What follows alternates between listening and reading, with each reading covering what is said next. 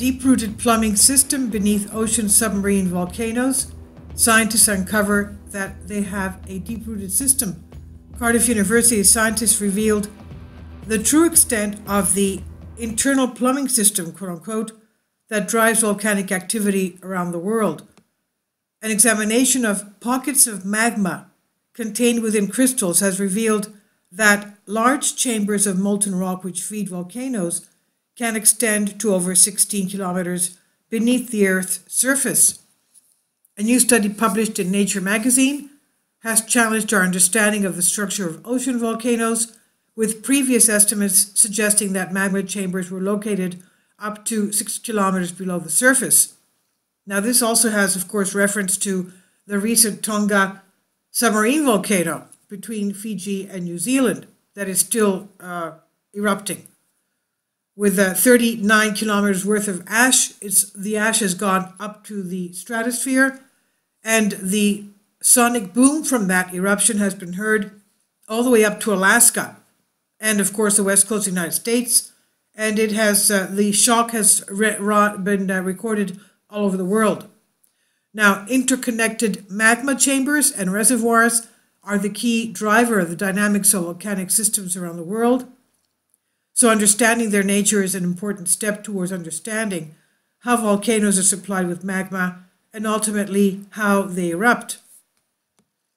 Mid-ocean ridges in particular make up the most significant volcanic system on our planet, forming a roughly 80,000 kilometer long network of undersea mountains, along which 75% of Earth's volcanism occurs. But because these volcanoes are located under thousands of meters of water, and sometimes permanent sea ice as well, we are only just starting to understand what the subsurface architecture of these volcanoes look like. It's known that magma plumbing systems exist below the Earth's surface, which can be thought of as a series of interconnected magma conduits and reservoirs, much like the pipes and tanks that make up a plumbing system in a house. Instead, at mid-ocean ridges, the tap is a volcano. In their study, the team analyzed common minerals such as olivine and plagioclase, which grew deep within the volcanoes and were subsequently erupted from the Gackel Ridge, located beneath the Arctic Ocean between Greenland and Siberia.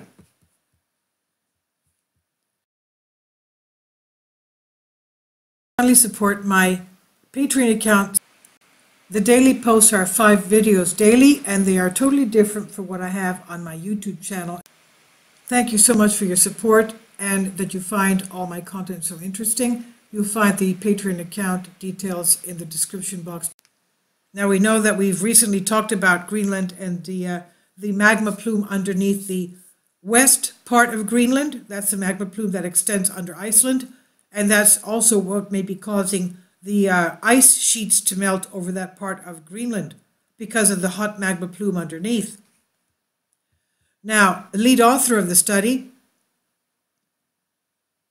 Greenland and Siberia, these minerals act as a tape recorder from which changes in the physical and chemical conditions of the environment within which they grew can be measured. Critically, the team were able to record what processes occurred and at what depth these minerals began to crystallize in magma reservoirs. The lead author of the study was PhD student Emma Bennett from the School of Earth and Ocean Sciences, and she said, to calculate the depth of magma reservoirs, we use melt inclusions, which are small pockets of magma that become trapped within growing crystals that differ at different depths of the magmatic system. These pockets of melt contain dissolved CO2 and H2O, which is water. Now, because of the melt cannot dissolve that much carbon dioxide, CO2, at shallow pressure as it can at high pressure, we can determine what pressure the melt inclusion was trapped and in turn work out the depth at which crystallization occurred by measuring the amount of CO2 in the melt inclusion.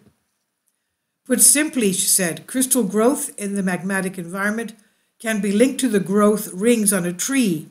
For example, a change in the chemical environment will result in the growth of a new layer with a different crystal composition. By analyzing multiple melt inclusions, we can start to reconstruct the architecture of the magmatic system. The study was first to use the mineral plagioclase as a proxy for the depth of magma reservoirs, with previous studies using the mineral olivine. The results showed that magma plumbing systems at mid-ocean ridges extend to much greater depth than previously thought.